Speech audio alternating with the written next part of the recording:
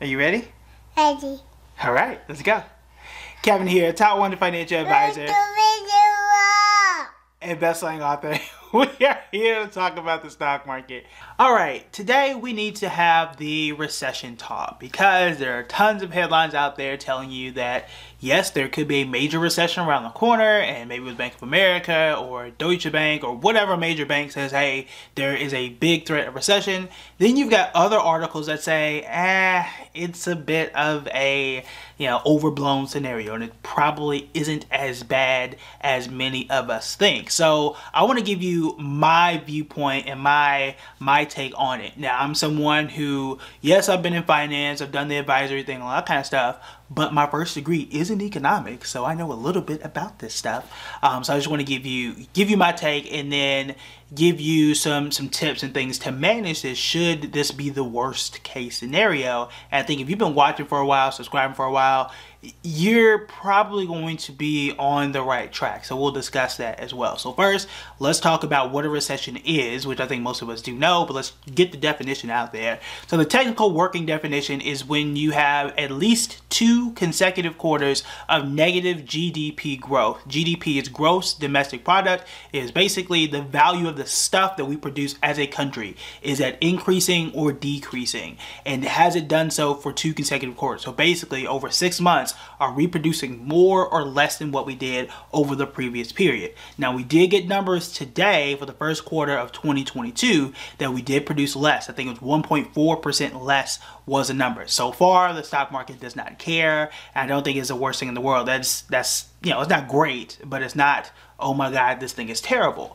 So that's the first sign that, hey, you got 1 quarter down already, but the second half that most people pay attention to when we declare whether something is a recession or not is the unemployment rate. And the unemployment rate is historically low right now, which is good. More people who want to work are out there working. They're getting paid more in most cases than they have before, which is a good thing. Now, if you get both of those things at the same time, that's an issue. We're producing less and unemployment is rising, that would be a concern. But that is not the case of what is happening right now. So that's the case of, hey, we could be on our way to a recession, we're producing less.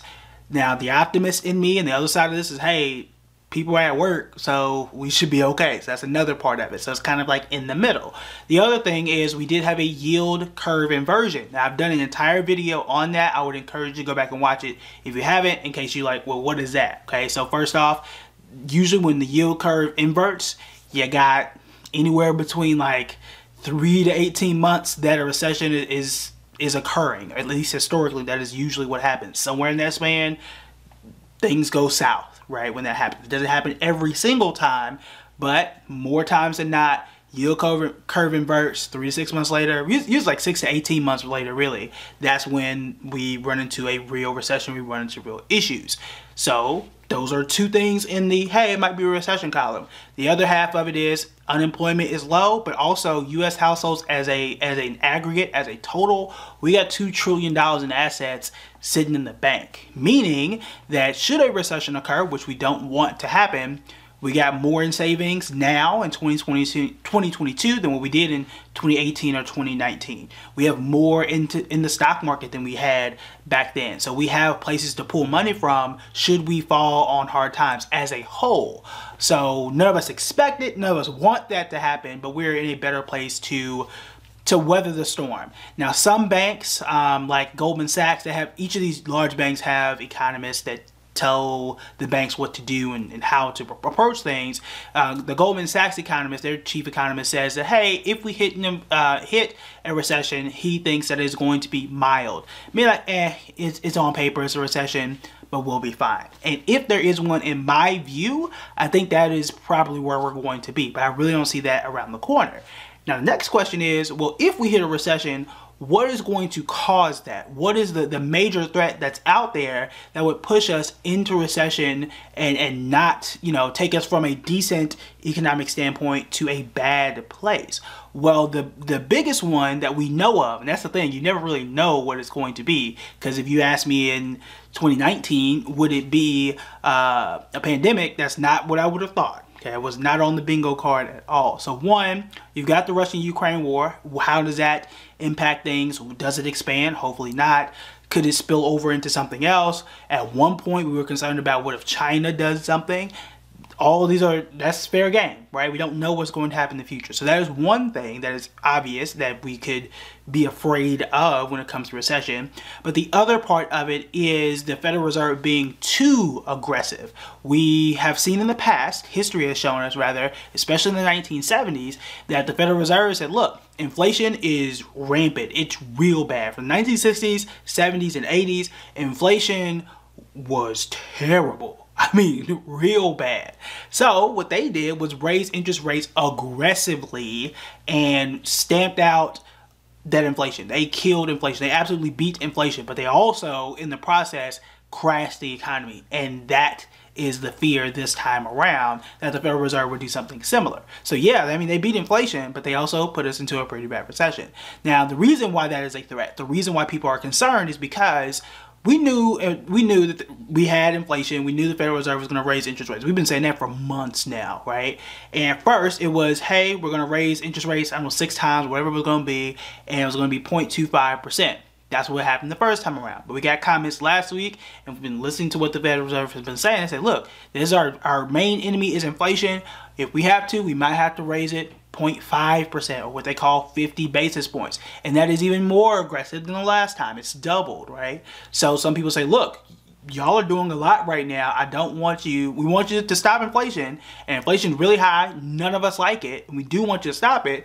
But I don't want you to slam your brakes on the inflation, or I guess slam the gas on inflation, or interest rates. However, y'all get the example I'm trying to make. We don't want them to be too aggressive and stop inflation by crashing the economy. There has to be a middle ground. So that is the fear. It is either going to be war, or it's going to be the Fed, or it could be both that push us into recession. That is the fear. For me, I'm not entirely sure if that is going to be the case. To have a recession twice within 2 years is relatively rare. Now, it doesn't mean it ain't gonna happen in 2023 or 2024, but that is something that you do want to be aware of. And that is one reason why banks aren't doing well, because of this threat of recession. You know, I wouldn't invest in a bank, because a bank makes money when things are expanding. So because of that fear, that's why banks aren't doing as well as what I expected them to do, which nobody was really talking about recession stuff, you know, in December and in November of 2021, but now they are. So that is a part of the landscape that has changed. So aside from all of that, that's the history and the context of why people are talking about recessions, and my view on how possible that is. I don't see it as a huge threat, but I understand how people could see that. So I understand the other side of the fence and the other side of the view, even though I don't necessarily agree with that. Now, other thing too is the stock market so far, and it is only April, and into April, but it's only April, we're already down 12%. That doesn't mean it's going to continue that route, but that's correction. That's correction territory. You got 8% more before you hit a true bear market. That's when it's 20% or more. So this market ain't great, but from a technical standpoint, a fundamental standpoint, people have money, employment is low, so we should be fine, at least for the short term. So we'll see how things evolve there. Now, as an investor, what are the things that you should pay attention to? What should you do? A lot of the stuff that we've already been doing if you have been around the channel for a while. Been talking about defensive stocks, been talking about value stocks. Those are the places that tend to do well in recessions and tend to do well when the market is a little bit shaky.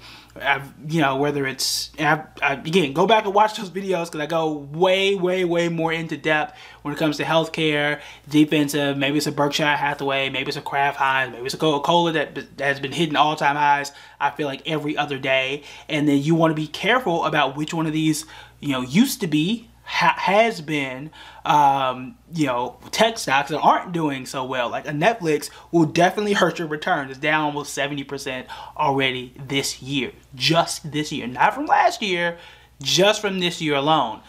Meta is down, even though today, at least from the time of recording, they were up almost 11% today, but they're still down 41% for the year.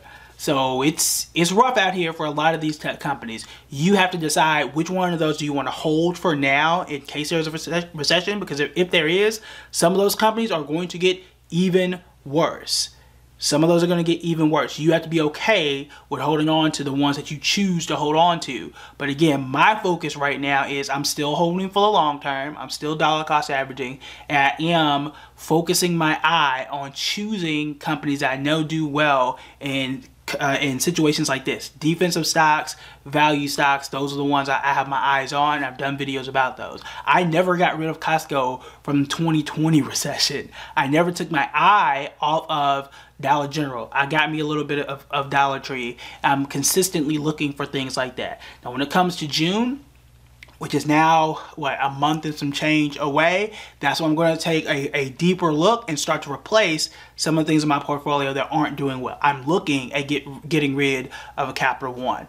I will probably keep a Target. Target has slowly improved and started to get in the green for my personal portfolio where they hadn't previously. So I'm probably going to keep with Target. Capital One's probably going to have to go, and I'm going to continue to take hard looks at it. Maybe I'm getting rid of an Amazon and switching something out there.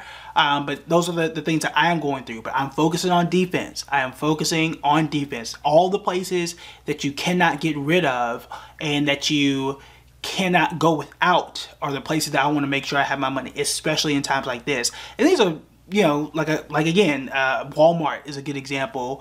A lot of these grocery stores are usually good examples. In recessionary times or expansionary times, you have to go to those places.